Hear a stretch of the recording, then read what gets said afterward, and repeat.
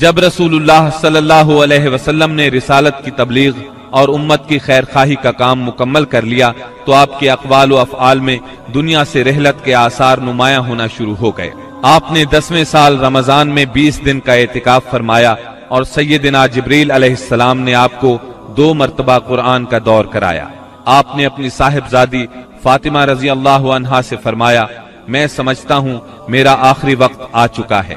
سیدنا معاذ بن جبل رضی اللہ عنہ کو یمن کی طرف روانہ فرمایا تو انہیں وصیت فرمائی، اے معاذ، غالباً اس سال کے بعد تم مجھ سے ملاقات نہ کر سکو گے اور میری اس مسجد اور میری قبر کے پاس سے گزرو گے۔ یہ سن کر سیدنا معاذ بن جبل رضی اللہ عنہ رونے لگے۔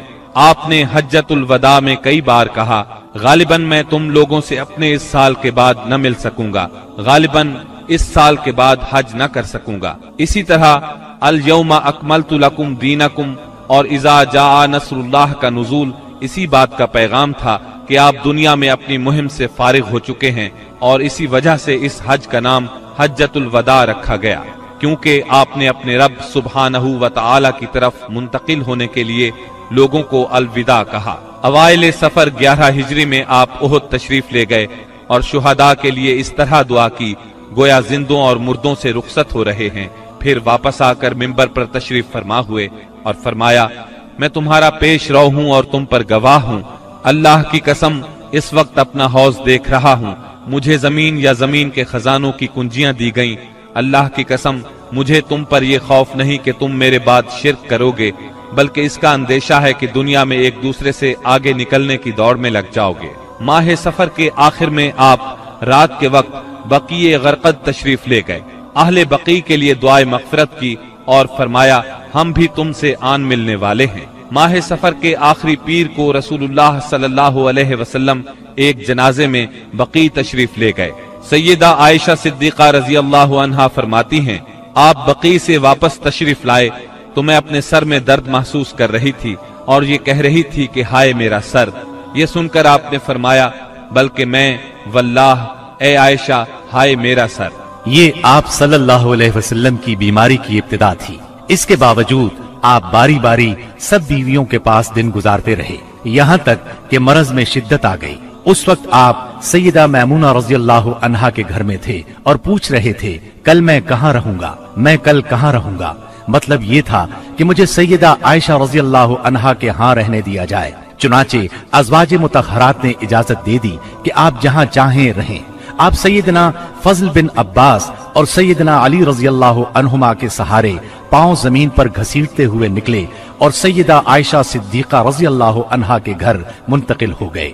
سیدہ عائشہ صدیقہ رضی اللہ عنہا فرماتی ہیں، جب آپ میرے گھر تشریف لائے اور بیماری نے زور پکڑا تو آپ نے فرمایا، مجھ پر 7 مشکیزیں پانی ڈالو جن کا بندھن نہ کھولا گیا ہو تاکہ میں لوگوں کو وصیت کر سکوں۔ چنانچہ ہم نے آپ کو سیدہ حفصہ رضی اللہ عنہا کے ایک لگن میں بٹھا کر مشکیزوں سے پانی ڈالا، یہاں تک کہ آپ نے ارشاد فرمایا، بس بس لوگوں تم نے کام پورا کر دیا۔ اس وقت آپ نے کچھ تخفیف محسوس کی اور مسجد میں تشریف لے گئے۔ سر پر پٹی بندھی ہوئی تھی، منبر پر فروکش ہوئے اور بیٹھ کر خطبہ دیا اور لوگوں کو وصیت فرمائی، تم سے پہلے جو لوگ تھے وہ اپنے انبیاء اور بزرگوں کی قبروں کو سجدہ بنا لیتے تھے، تم لوگ قبروں کو سجدہ نہ بنانا، میں تمہیں اس سے منع کرتا ہوں۔ اور فرمایا، یہود و نصارہ پر اللہ کی لعنت، انہوں نے اپنے انبیاء کی قبروں کو سجدہ بنایا۔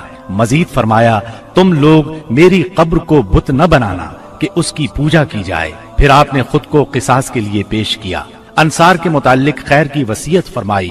پھر فرمایا، ایک بندے کو اللہ نے اختیار دیا کہ وہ دنیا کی چمک دمک اور زیب و زینت میں سے جو چاہے لے لے، یا اللہ کے پاس جو کچھ ہے اس کو اختیار کرے، تو اس بندے نے اللہ کے پاس جو کچھ ہے اس کو اختیار کیا ہے۔ سیدنا ابو سعید خدری رضی اللہ عنہ فرماتے ہیں، یہ سن کر ابو بکر صدیق رضی اللہ عنہ رونے لگے اور فرمایا، ہم اپنے ماں باپ کے ساتھ آپ پر قربان۔ ابو سعید خدری رضی اللہ عنہ فرماتے ہیں، ابو بکر صدیق رضی اللہ عنہ کی اس بات پر ہمیں حیرت ہوئی، لیکن چند دن بعد معلوم ہوا کہ جس بندے کو اختیار دیا گیا تھا وہ خود رسول اللہ صلی اللہ علیہ وسلم تھے اور ابو بکر ہم سب سے زیادہ صاحب علم تھے کہ بات کو اسی وقت سمجھ گئے تھے۔ اس کے بعد رسول اللہ صلی اللہ علیہ وسلم نے ابو بکر صدیق رضی اللہ عنہ کی تعریف کی اور ان کے دروازے کے سوا مسجد میں کھلنے والے تمام دروازے بند کرنے کا حکم فرمایا۔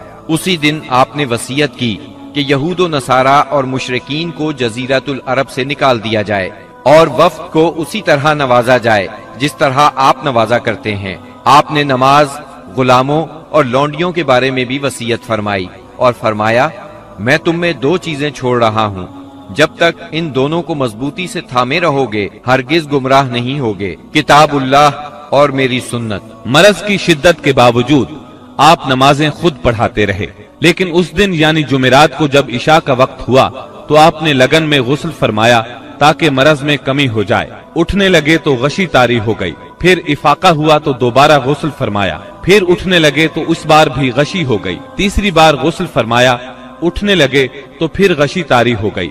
آخر آپ نے ابو بکر صدیق رضی اللہ عنہ کو کہلا بھیجا کہ وہ لوگوں کو نماز پڑھائیں۔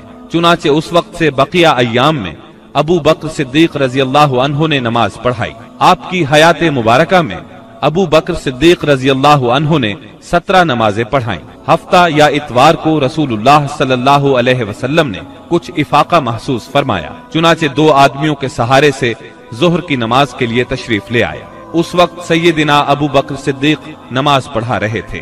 آپ کی آمد کو محسوس کرتے ہی ابو بکر صدیق پیچھے ہٹے، لیکن آپ نے اشارے سے روک دیا اور پھر ابو بکر صدیق رضی اللہ عنہ کے پہلو میں بیٹھ کر نماز پڑھائی۔ اس نماز کی صورت یہ تھی کہ آپ کو دیکھ کر ابو بکر صدیق اور ابو بکر صدیق کو دیکھ کر دوسرے لوگ نماز کے ارکان ادا کرتے جاتے تھے۔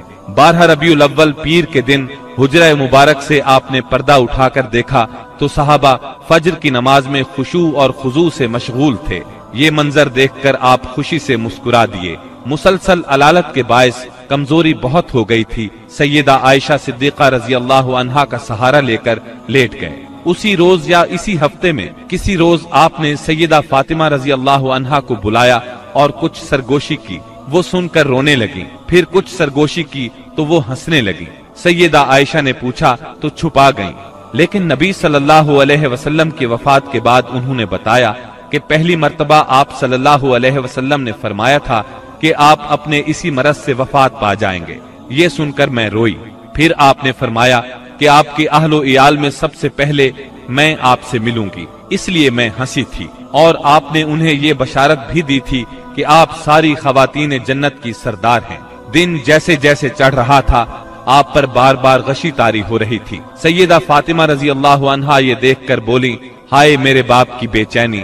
آپ نے ان کے الفاظ سنے تو فرمایا، آج کے بعد تمہارا باپ کبھی بے چین نہیں ہوگا۔ پھر آپ نے حسن اور حسین رضی اللہ عنہما کو چوما، ازواج مطہرات کو بلا کر واعظ و نصیحت فرمائی۔ ادھر لمحہ بلمحہ تکلیف بڑھتی جا رہی تھی اور اس زہر کا اثر بھی ظاہر ہونا شروع ہو گیا تھا جو آپ کو خیبر میں کھلایا گیا تھا۔ چنانچہ آپ اس کی تکلیف شدت سے محسوس کر رہے تھے۔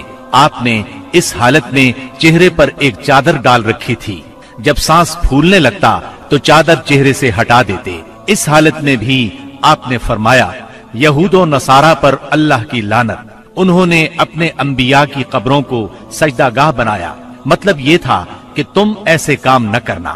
آپ نے ان لمحات میں یہ وصیت بھی فرمائی، سرزمین عرب میں 2 دین باقی نہ رہنے دیے جائیں۔ یہ آخری وصیت تھی جو آپ نے لوگوں کو فرمائی۔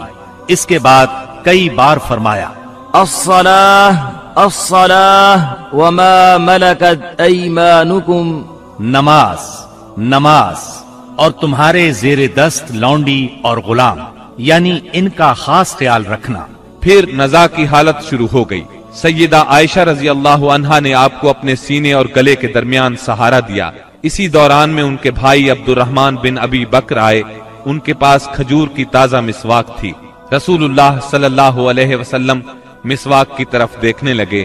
سیدہ عائشہ صدیقہ سمجھ گئیں کہ آپ مسواک کرنا چاہتے ہیں۔ انہوں نے پوچھا، کیا آپ مسواک کرنا چاہتے ہیں؟ آپ نے سر کے اشارے سے ہاں فرمایا۔ چنانچہ انہوں نے مسواک لے کر چبائی، نرم کی اور پھر آپ نے اس کو لے لیا۔ نہایت اچھی طرح مسواک کی۔ آپ کے سامنے پیالے میں پانی تھا، آپ پانی میں دونوں ہاتھ ڈال کر چہرہ پوچھتے جاتے تھے اور فرماتے جاتے تھے لا الہ الا اللہ ان للموت سکرات، اللہ کے سوا کوئی معبود نہیں، بے شک موت کے لیے سختیاں ہیں۔ پھر آپ نے دونوں ہاتھ یا انگلی اٹھائی، نگاہ چھت کی طرف بلند کی، دونوں ہونٹوں پر کچھ حرکت ہوئی۔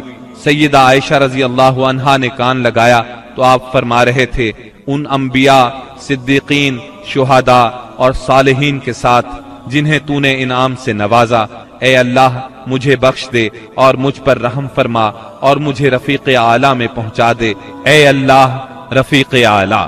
آخری فقرہ 3 بار دہرایا اور روح پرواز کر گئی، ہاتھ جھک گیا اور آپ رفیق اعلیٰ سے جا ملے۔ یہ پیر کا دن تھا، ربیع الاول کی 12 تاریخ اور ہجرت کا 11واں سال تھا۔ اس وقت نبی صلی اللہ علیہ وسلم کی عمر 63 سال 4 دن ہو چکی تھی۔ انا للہ و انا الیہ راجعون۔ اس سانحہ عظیم کی خبر آن کی آن میں صحابہ کرام رضی اللہ عنہم میں پھیل گئی، دنیا ان پر تاریک ہو گئی۔ قریب تھا کہ وہ اپنے حواس کھو بیٹھتے، کیونکہ کوئی دن اس سے تابناک اور روشن نہیں تھا جس دن آپ مدینہ منورہ تشریف لائے تھے، اور کوئی دن اس دن سے زیادہ تاریک نہیں تھا جس دن آپ نے وفات پائی۔ صحابہ کرام رو رو کر اس طرح آہیں بھر رہے تھے جیسے حاجیوں کا شور برپا ہو۔ دوسری طرف سیدنا عمر رضی اللہ عنہ کی رنج اور غم سے یہ حالت تھی کہ مسجد کے صحن میں کھڑے فرما رہے تھے رسول اللہ صلی اللہ علیہ وسلم اس وقت تک وفات نہیں پا سکتے جب تک کہ اللہ تعالی منافقین کو فنا نہ کر دے۔ آپ ان لوگوں کو قتل کرنے کی دھمکیاں دے رہے تھے جو یہ کہیں کہ آپ وفات پا گئے ہیں۔ ابو بکر صدیق رضی اللہ عنہ اس وقت وہاں موجود نہیں تھے۔ صبح کی نماز کے بعد جب انہوں نے آپ کے مرض میں کمی محسوس کی تو سخ میں واقع اپنے مکان پر چلے گئے تھے۔ جو ہی انہیں آپ کی وفات کی خبر ملی فوراً گھوڑے پر سوار ہوئے اور اتر کر مسجد نبوی میں داخل ہوئے۔ لوگوں سے کوئی بات نہ کی، سیدھے عائشہ صدیقہ کے حجرے میں گئے، آپ کے جسد اطہر کی طرف بڑھے۔ آپ کا جسد دھاری دار یمنی چادر سے ڈھکا ہوا تھا۔ انہوں نے چادر چہرہ مبارک سے اٹھائی، پیشانی پر بوسہ دیا، روئے اور فرمایا میرے ماں باپ آپ پر قربان، اللہ آپ پر 2 موتیں جمع نہیں فرمائے گا، جو موت آپ کے لیے لکھ دی گئی تھی وہ آ چکی۔ اس کے بعد سیدنا ابو بکر صدیق رضی اللہ عنہ باہر تشریف لائے اور فرمایا عمر بیٹھ جاؤ، مگر انہوں نے بیٹھنے سے انکار کر دیا۔ چنانچہ انہیں ان کے حال پر چھوڑ کر ابو بکر صدیق رضی اللہ عنہ منبر کے پاس تشریف لائے اور اس کے بازو میں کھڑے ہو گئے۔ صحابہ کرام بھی سیدنا عمر رضی اللہ عنہ کے پاس سے ہٹ کر ان کے پاس جمع ہو گئے۔ سیدنا ابو بکر صدیق رضی اللہ عنہ نے فرمایا تم میں سے جو شخص محمد صلی اللہ علیہ وسلم کی پوجا کرتا تھا تو وہ جان لے کہ محمد صلی اللہ علیہ وسلم کی موت واقع ہو چکی ہے، اور تم میں سے جو شخص اللہ کی عبادت کرتا تھا تو یقیناً اللہ ہمیشہ زندہ رہنے والا ہے، کبھی نہیں مرے گا۔ پھر سیدنا ابو بکر صدیق رضی اللہ عنہ نے سورہ آل عمران کی آیت نمبر 144 تلاوت کی۔ محمد نہیں ہے مگر رسول ہی، ان سے پہلے بھی بہت سے رسول گزر چکے ہیں، تو کیا اگر ان کی موت واقع ہو جائے یا وہ قتل کر دیے جائیں تو تم لوگ اپنی ایڑیوں کے بل پلٹ جاؤ گے؟ اور جو شخص اپنی ایڑیوں کے بل پلٹ جائے تو وہ اللہ کو کچھ نقصان نہیں پہنچا سکتا۔ سیدنا ابن عباس رضی اللہ عنہ ارشاد فرماتے ہیں اللہ کی قسم ایسا لگتا تھا کہ لوگوں نے اس سے پہلے جانا ہی نہیں تھا کہ اللہ نے یہ آیت نازل فرمائی ہے۔ یہاں تک کہ ابو بکر صدیق رضی اللہ عنہ نے اس آیت کی تلاوت کی تو سارے لوگوں نے ان سے یہ آیت اخذ کی، اور تب ایسا محسوس ہوا کہ ہر کوئی اس آیت کی تلاوت کر رہا ہے۔ خود سیدنا عمر رضی اللہ عنہ کا ارشاد ہے اللہ کی قسم میں نے جو ہی سیدنا ابو بکر صدیق رضی اللہ عنہ کو یہ آیت تلاوت کرتے سنا تو جان گیا کہ یہ حق ہے، پس میں ٹوٹ کر رہ گیا، یہاں تک کہ میرے پاؤں مجھے اٹھا ہی نہیں رہے تھے اور میں زمین کی طرف لڑھک گیا، اور میں نے جان لیا کہ واقعی نبی اکرم صلی اللہ علیہ وسلم کی وفات ہو چکی ہے۔ اس آیت کا سننا تھا کہ صحابہ کرام کی آنکھیں کھل گئیں اور ایسا معلوم ہوا کہ یہ آیت آج ہی اتری ہے۔ ہر صحابی کی زبان پر یہی آیت تھی، اسی کا چرچا تھا۔ نبی کریم صلی اللہ علیہ وسلم کی تجہیز و تکفین کا کام منگل کو شروع ہوا۔ سیدنا فضل بن عباس، سیدنا علی المرتضی اور سیدنا اسامہ بن زید رضی اللہ عنہم نے غسل دیا۔ سیدنا عباس رضی اللہ عنہ بھی موجود تھے۔ سیدہ عائشہ صدیقہ رضی اللہ عنہا کے حجرے میں آپ نے وفات پائی، وہیں آپ کو دفن کیا گیا۔ یہ حجرہ آج تک روضہ نبوی کے نام سے موسوم ہے۔